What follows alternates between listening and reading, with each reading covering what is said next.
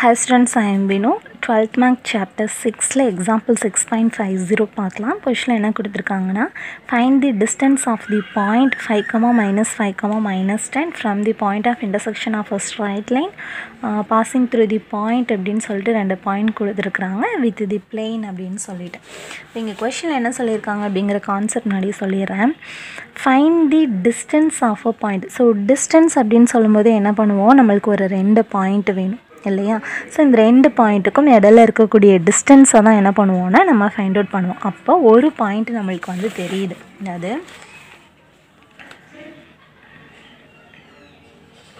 நம்மளுக்கு இந்த மாதிரி இப்போ ஒரு பாயிண்ட் இருக்குது. இப்போ இந்த பாயிண்ட்டுக்கும் இன்னொரு பாயிண்ட்டுக்குமான டிஸ்டன்ஸ், அப்போ ஒரு பாயிண்ட் நம்மளுக்கு கிளியராக தெரிஞ்சிச்சு. இன்னொரு பாயிண்ட் அப்படிங்கிறது எப்படி இருக்குதுன்னா ஏ ஆஃப், அதாவது இந்த இருக்கு இல்லையா, இந்த ரெண்டு பாயிண்ட் வழியாக அந்த பாயிண்ட் வந்து என்ன ஆகுது அப்படின்னா ஒரு லைன், ஒரு ஸ்ட்ரைட் லைன் வந்து என்ன ஆகுது அப்படின்னா இந்த ஒரு ரெண்டு பாயிண்ட், சும்மா இப்போ ஏ இங்கே வந்து பி அப்படின்னு சொல்லிட்டு வச்சுப்போமே, இந்த பாயிண்ட் இந்த ரெண்டு பாயிண்ட் வழியாக ஒரு ஸ்ட்ரைட் லைன் வந்து பாஸ் ஆகுது. இந்த பாஸ் ஆகும்போது என்ன ஆகுதுன்னா intersecting of a straight line is passing through a point அப்படின்னா இன்னொரு பிளேன் இதில் என்ன ஆகுது அப்படின்னா இன்டர்செக்ட் ஆகுது. அப்போ இன்டர்செக்ட் ஆகுது அப்படின்னு சொல்லும்போது இதுதான் என்ன ஆகுது அப்படின்னா இந்த இடத்துல ஒரு பாயிண்ட் வந்து வருது. அப்போ இந்த பாயிண்ட்டுக்கும் இடையில இருக்கக்கூடிய டிஸ்டன்ஸ் என்ன அப்படிங்கிறதான் கண்டுபிடிக்க போகிறோம். அப்போது ஒரு பாயிண்ட் தெரியும், நம்ம இந்த ஒரு ரெண்டு பாயிண்ட் வழியாக ஏக்கும் பிக்கும் இடையில பாஸ் ஆகிற இந்த ஸ்ட்ரைட் லைனையும் இங்கே நம்மளுக்கு ஒரு பிளேன் கொடுத்துருந்தாங்க இல்லையா, இந்த பிளேனும் இன்டர்செக்ட் ஆகிற இந்த பாயிண்ட் என்ன நம்ம கண்டுபிடிச்சிட்டோம் அப்படின்னா இந்த பாயிண்ட்டுக்கும் இடையில இருக்கக்கூடிய டிஸ்டன்ஸ் என்ன அப்படிங்கிறத வந்து ஃபைண்ட் அவுட் பண்ணலாம். ஓகேவா. ஸோ இப்போ இதான் கான்செப்ட். ஸோ நம்ம என்ன பண்ண போகிறோம் அப்படின்னா இந்த பாயிண்ட்டை வந்து கண்டுபிடிக்க போகிறோம். ஓகேவா. சரி, இப்போ கொஷின் போகலாம். கொஷினில் வந்து என்ன பண்ணியிருக்காங்கன்னா நம்மளுக்கு வந்து ஏ அப்படின்னு சொல்லிட்டு ரெண்டு பாயிண்ட் கொடுத்துருந்தாங்க இல்லையா. ஸோ 4,1,2 அண்டு பி ஆஃப் வந்து என்னென்னா 7,5,4. இப்போ இந்த ஸ்ட்ரைட் லைன் வழியாக பாஸ் ஆகிற அந்த பாயிண்ட் வேணும்னு சொன்னோமா. சரி, அப்போ இதுலேருந்து நான் XYZ வந்து ஃபைண்ட் அவுட் பண்ணிக்கிறேன். ஏன்னா பிளேன் இருக்கு இல்லையா, வித் பிளேன் வந்து நம்மளுக்கு என்ன சொல்லியிருந்தாங்கன்னா x minus y plus z = 5. இந்த ரெண்டு பாயிண்ட்டை வச்சு XYZ கண்டுபிடிச்சி இங்கே கொண்டு போய் ரீப்ளேஸ் பண்ணி நம்ம என்ன பண்ணிக்கலாம் அப்படின்னா நம்மளுக்கான பாயிண்ட்டை வந்து நம்மளால் ஃபைண்ட் அவுட் பண்ண முடியும். சரி, இப்போ ரெண்டு பாயிண்ட் கொடுத்துருக்குறாங்க. ஸோ அதனால் என்ன பண்ணிக்கிறேன்னா கார்ட்டீசியன் ஈக்குவேஷன் யூஸ் பண்ணிக்கிறேன். x minus x1 by x2 minus x1 = y minus y1 by y2 minus y1 = z minus z1 by z2 minus z1 = t அப்படின்னு சொல்லிட்டு எடுத்துக்கலாம். இப்போ இதிலேருந்து XYZோட வேல்யூ வந்து ஃபைண்ட் அவுட் பண்ணலாம். இது வந்து என்ன எடுத்துக்கலாம்னா x1 y1 z1 x2 y2 z2. ஓகேவா. கொண்டு போய் சப்ஸ்டியூட் பண்ணோன்னா x minus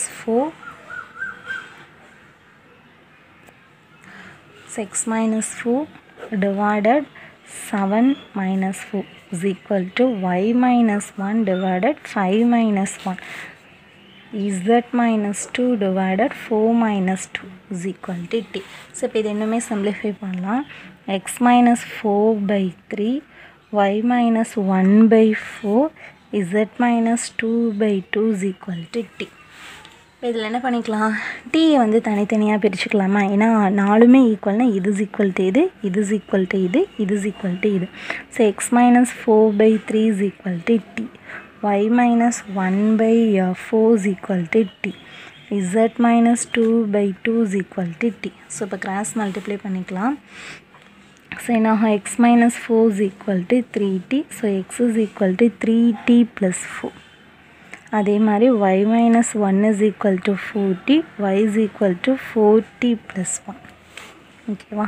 next z minus 2 is equal to 2t. So z is equal to 2t plus 2.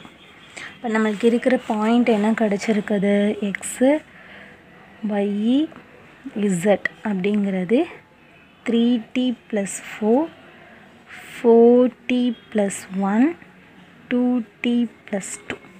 ஓகேவா.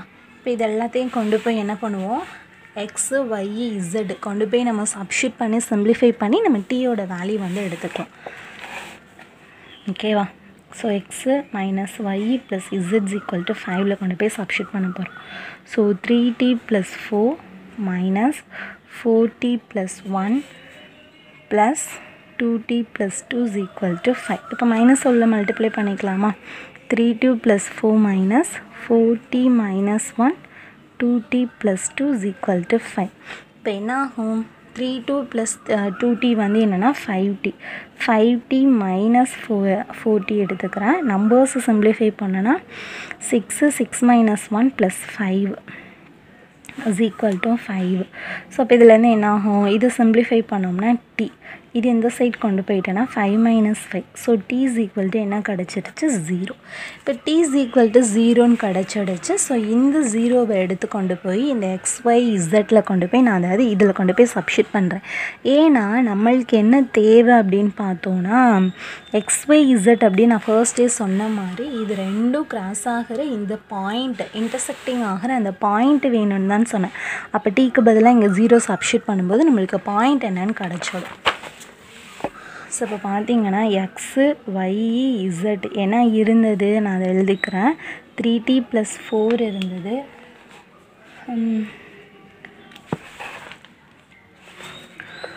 4t + 1 2t + 2. இப்போ t is equal to 0ன்னு substitute பண்ணும்போது என்ன கிடைக்கும்? எக்ஸு ஒய்இ இசட் அப்படிங்கிறது 0னா 4 1 2. ஓகேவா? இதுதான் நம்மளுக்கு கிடச்சிருக்கிற பாயிண்ட்டு. ஸோ அப்போ இங்கே ஒரு பாயிண்ட் இருக்குது. ஆல்ரெடி நம்மளுக்கு என்ன இருக்குதுன்னா ஒரு பாயிண்ட் இருக்குது இல்லையா? ஸோ அப்போ வந்து என்னென்னா ஃபர்ஸ்ட் பாயிண்ட் என்ன இருக்குது? பாயிண்ட் வந்து 5, -5, -10. அதை வந்து ஏன்னு எடுத்துக்கிறேன். இதை வந்து பின்னு எடுத்துக்கிறேன். இது வந்து என்னென்னா 4, 1, 2. ஓகேவா? 4, இப்போ இந்த ரெண்டு பாயிண்ட்டுக்கும் இடையில இருக்கக்கூடிய டிஸ்டன்ஸ் நம்மளுக்கு டிஸ்டன்ஸ்க்கான ஃபார்முலா என்ன தெரியும்?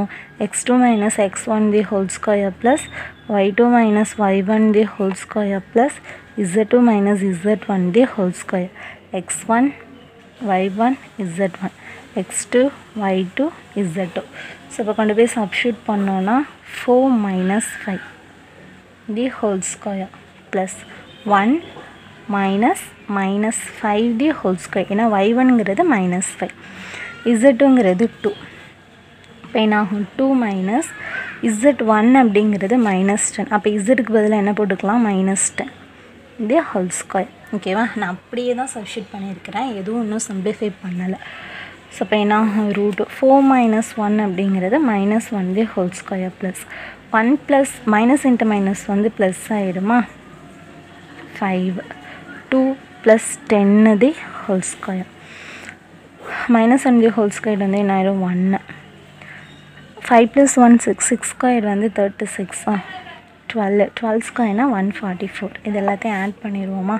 144 36 + 1 37 11 இங்கே 8 1 181. ஓகேவா?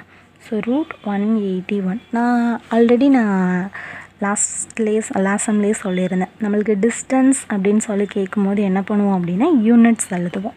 ஓகேவா? ஸோ இங்கேயும் நம்மளுக்கு என்ன கேட்டிருந்தாங்கன்னா find the distance of the point அப்படின்னு சொல்லிட்டு இதுக்கும் அதுக்கும் தான் கேட்டிருந்தாங்க. ஓகேவா? ஸோ இதான் ரூட் வந்து என்னென்னா 181.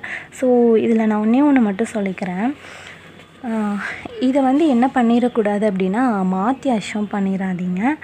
ஏன்னா நம்மளுக்கு கொஷினில் கேட்டிருந்ததுமே என்ன சொல்லிட்டாங்கன்னா இந்த பாயிண்ட் அப்படின்னு சொல்லிட்டு இங்கே பார்த்தீங்கன்னா தெரியும். ஆக்சுவலாக நான் சொன்னதான் பாயிண்ட் நம்ம மாற்றி எடுத்தோன்னா ஆன்சர் வருமா அப்படிங்கிறத தான் செக் பண்ணிகிட்டு இருந்தேன். ஸோ இப்போ பார்த்தீங்கன்னா தெரியும் இது ஏ இது வந்து பி. இப்போ வந்து என்னென்னா இந்த பாயிண்ட்டை நான் ஏன்னு எடுத்துருக்கிறேன், இந்த பாயிண்ட்டை வந்து பின்னு எடுத்துருக்கிறேன். நம்ம என்ன நினைப்போம் அப்படின்னா இதை தான் ஏன்னு எடுக்கணுமோ இதுதான் பின்னு எடுக்கணுமோ அப்படின்னு சொல்லிட்டு இருக்கும். ஏன்னா நம்ம மைனஸ் பண்ணுறதுனால எதுவும் வேல்யூ மாறுமா அப்படின்னு சொல்லிட்டு. ஸோ இது ஒன்றும் பிரச்சனை இல்லை. நீங்கள் எதை வேணாலும் ஏ எதை வேணாலும் பி அப்படின்னு சொல்லிட்டு எடுத்துக்கலாம். ஏன்னா அதுதான் இங்கே செஞ்சு பார்த்துருக்குறேன். இது ஏயாகவும் இதை பியாகவும் நான் அஷ்யூம் பண்ணும்போது இங்கே என்ன இருந்ததுன்னா x2 அப்படிங்கிறப்போ 4 - 5.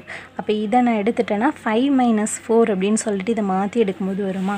பார்த்தீங்கன்னா தெரியும் 5 - 4 -5 -1 -10 -2 அந்த ரெண்டு பாயிண்ட்டை அப்படியே மாற்றி எடுத்துருக்கிறேன். மாற்றி எடுத்து நான் சிம்பிளிஃபை பண்ணும்போதும் உங்களுக்கு தெரியும் இந்த பார்த்திங்கன்னா தெரியும் -1 +6 இங்கே -6 +12 -12 ஸ்கொயர் பண்ணும்போது அது வந்து ப்ளஸ்ஸாக மாறிடும். அப்படிங்கிறப்ப எந்த சேஞ்சஸும் இல்லை. ஸோ அதனால் நம்ம அந்த கன்ஃபியூஷன்லாம் வேண்டாம். ஸோ நம்ம என்ன பண்ணிக்கலாம்னா எது வேணாலும் ஏபி அப்படின்னு எடுத்து டிஸ்டன்ஸ் வந்து ஃபைண்ட் அவுட் பண்ணிக்கலாம். ஓகேவா? ஸோ அவ்வளோதான் இந்த கொஷின். தேங்க்யூ.